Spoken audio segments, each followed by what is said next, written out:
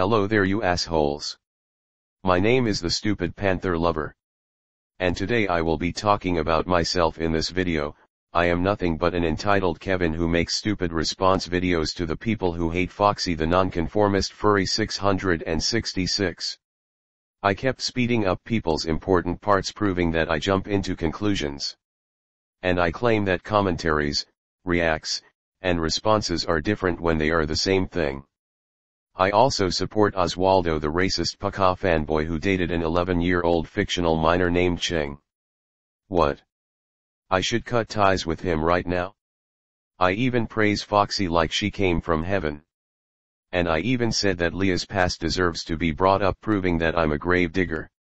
And lastly, I am a very big disgrace towards YouTube. Look at me right now, I am crying like a evil nonconformist bastard. Go ahead, laugh at me. I am a big disgrace to the community.